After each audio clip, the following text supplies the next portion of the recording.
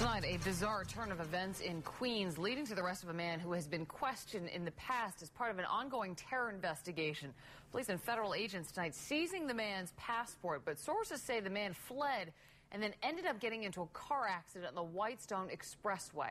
Jeff Bies with more on this developing story.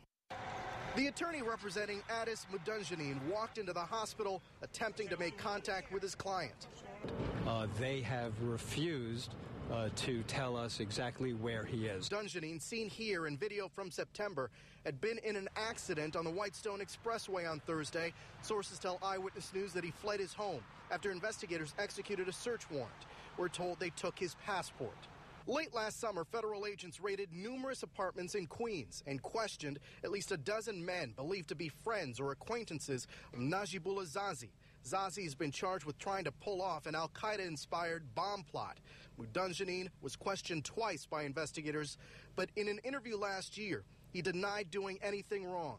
All I know is I'm innocent, and I have nothing to do with none of this.